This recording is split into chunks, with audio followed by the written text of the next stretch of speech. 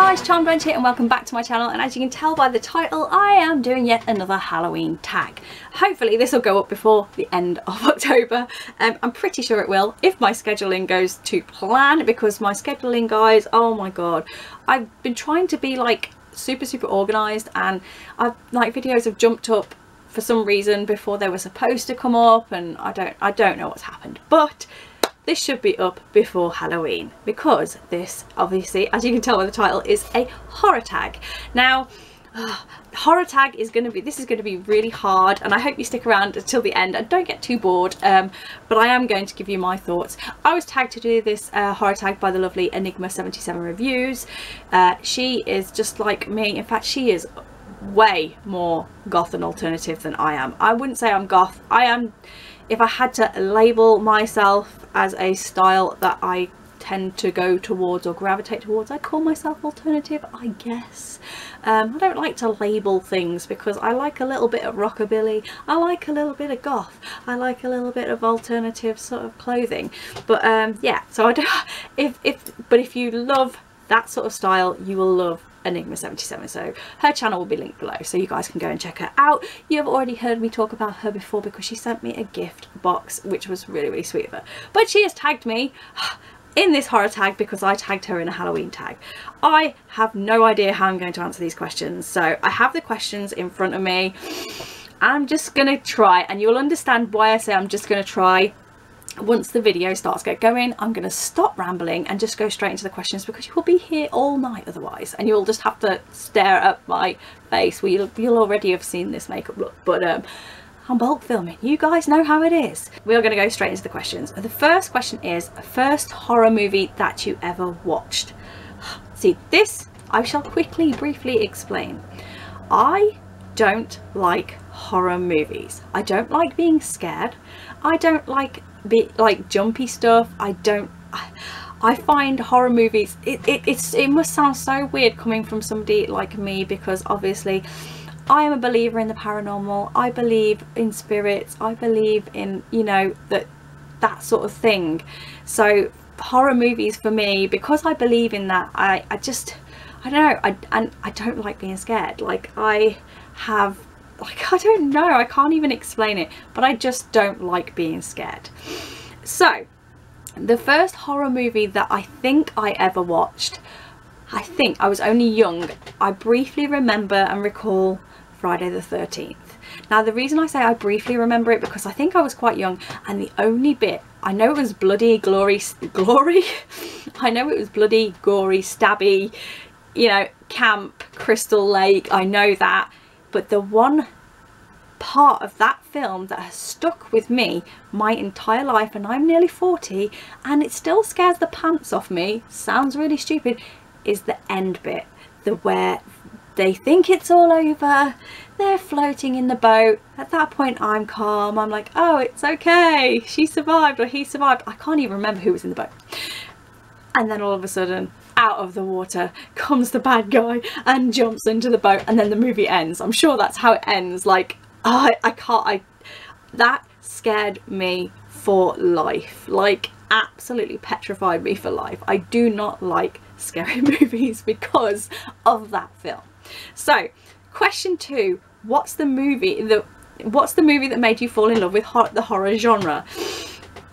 I don't have like I said, I don't like horror movies, so I didn't fall in love with them. I avoided them. So that's the only way I can explain it. So if any new scary films come out, I generally will avoid them. Like, I will not watch them. Like, I have seen the new It movie. I haven't seen the second part yet, but that I coped with that okay, but it's the music that gets me. The music and things that make you jump.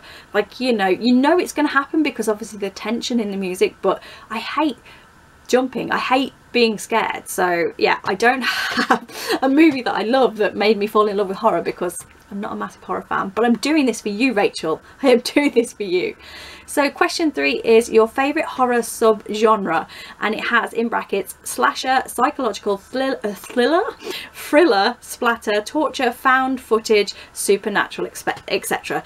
Now this, having those little brackety things actually really helped me a lot, because I love supernatural stuff. So for me, if it was a film about the supernatural or thrillers and psychological and things that make you think rather than things that make you jump is more my thing. So yeah, I do like a psychological thrillery type thing, like Stir of Echoes, if you've seen that, and The Others and things like that. So yeah, I like those sort of movies.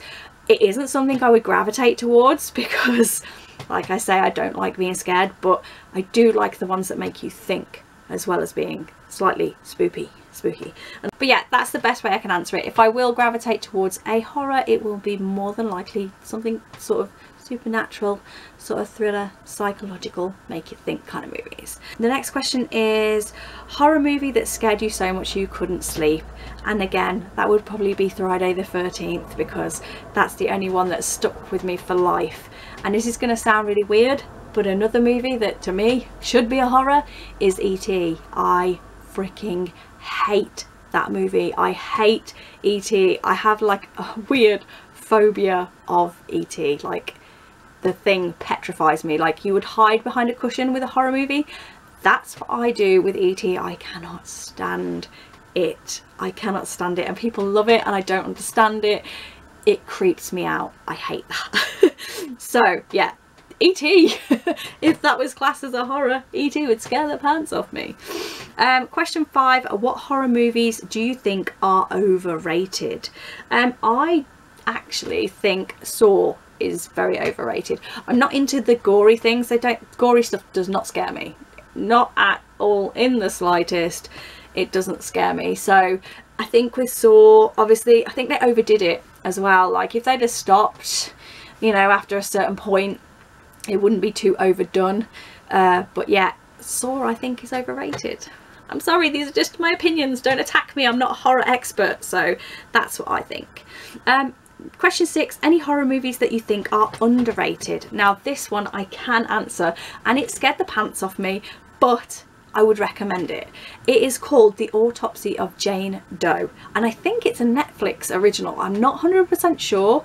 Me and my husband watched it and it scared the pants. I literally spent most of the movie like this, but it's really good and very underrated, and I don't think many people know about it. So yeah, you should totally go and check that out. Give you the gist of it without explaining. You obviously by the title know it's about an autopsy of an unknown person, which is what a Jane Doe is. It is a supernatural horror film, which is probably why we gravitated towards it. It is basically a father and son who are coroners, and they experience supernatural phenomena while they are examining this body of this unknown woman, and obviously it goes on. It's really scary. Well, it is for me, but I think E.T. is scary, so but I really do recommend that if you do like, you know, a supernaturally sort of horror film. Highly recommend Autopsy of Jane Doe. Diary of Jane Doe? No, Autopsy of Jane Doe. So that is that question. Question 7 is, who's your favourite movie monster? It could be a literal monster or a really bad guy. Now I struggled with this because one name just kept coming into my mind, and I can't say anything other than Freddy Krueger. And I think it's more for me the side of like the makeup, because I'm so into makeup and I love special effects makeup. I think it's amazing. What is it? There's a program called Face Off on Netflix. If you haven't seen it, I don't know whether it's still on there, but it's amazing. If you love special effects, it is amazing. You should totally watch that. But yeah, I think I appreciate it for that because of the makeup, and he's just an iconic character. Like, I didn't watch Freddy until I was a grown-up because I was too scared to watch it, because obviously Freddy Krueger comes and gets you in your nightmares, and that to me absolutely petrifies me because I like sleep and I don't want anybody coming into my dreams and wrecking them. So no. But if I had to say anything, I would have to say Freddy. And the next question is a favourite scene or set piece from a movie. I can't think of anything that makes me think this is my favourite scene from a movie, especially a horror movie. Obviously the ones that stick in my mind, and I think that's more so because I've watched the movie recently, is It, like we all float down here. So that's quite an iconic scene, but I'm not like a huge, like I say, I'm not a massive horror buff, so for me to recall, I can't even recall my name most days, so to recall a scene in a movie would be really difficult. But obviously that's stuck in my mind because it's an iconic line. Question 9, it says, if you had to stay in one horror movie mansion or location, where would it be and why? And it says some examples: Cramp. It says Camp Crystal Lake, the Overlook Hotel, the Sawyer Family Home. I don't know what Sawyer Family Home is. I can't answer this question because I wouldn't stay anywhere. I would not stay anywhere that is haunted or has any sort of bad guy in it. When I watch horror movies, I'm like, why are you still in the house? Get out now while you still can. I don't, it's just like stupid people. Like, why are you still in there? You're getting pulled out of the bed by a supernatural being and you're still in that house. Why are you still in that house? Why have you not got somebody to come in and sort it out for you? Because there is no way. Oh, I say that and I have experienced the paranormal, and I did live there. That's another story. I can briefly sort of go into it, but it was a house that I lived in actually had some paranormal happenings going in, and I have had paranormal experiences, which is why I'm so scared of that sort of thing, because of experience in it makes it very, very real for me, which makes me more scared. I've had a few paranormal experiences. My mum, when I was younger, like very, very, very young, said that I would not go to bed because I kept saying there was somebody in my room. In fact, I can't say that. I can't explain that one because it could trigger people, so I'm not going to explain that one. That's not, no, there's big triggers on that, so I won't explain that one. But I was very young and my mum said I saw something in my bedroom. I lived in a house. I don't live in that house now. I didn't move out because of said spirits. I had to have words with said spirits and had to move said spirits on. But turning on my cooker, things like that, I wasn't very happy with because it's wasting of electricity. So I had to have a little word with, basically, if you don't know about anything paranormal, generally if you're experiencing anything from the spirit and it's making you uncomfortable, generally if you just say, look, you're making me uncomfortable, could you please leave? Generally, most of the time, they're going to leave you alone. So yes, I did have a bit of a sit down and a bit of a chat. People probably thought I was crazy. You guys probably think I'm crazy, but it helped. The cooker stopped turning on. So yeah, I've had a few experiences with that. So that's what probably makes me a little bit more scared of this sort of thing, because people make movies about it, and because I've experienced it, it's kind of like, you know, a bit weird.